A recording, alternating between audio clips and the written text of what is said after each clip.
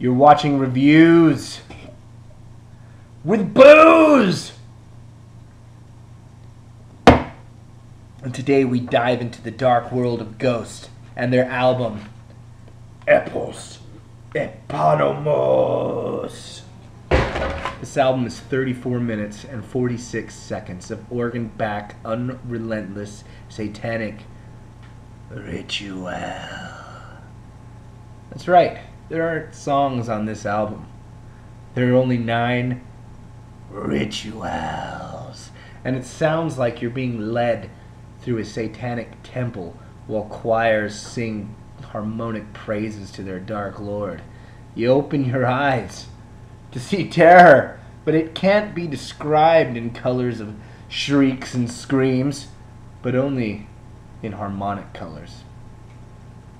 What I love about this album is that it's to the point, short, but every song is good from front to back. You don't got to skip around. You throw it on and you just let the album ride. If you don't like Satan, though, steer clear of this motherfucking album. You know what I'm saying? This album is extremely satanic. Every song is satanic. But hey, if you can look past that, it's fucking rock and roll. It reminds me of Merciful Fate and Blue Oyster Cult mixed together to forge a completely new steel, unlike anything anybody's ever heard, but with familiar influences. I give this album 2 fucking satanic devil horns up, and I think you should go out and buy it. I think my favorite song on here is Elizabeth, about the bloody Countess Bathory. Maybe the song Ritual too.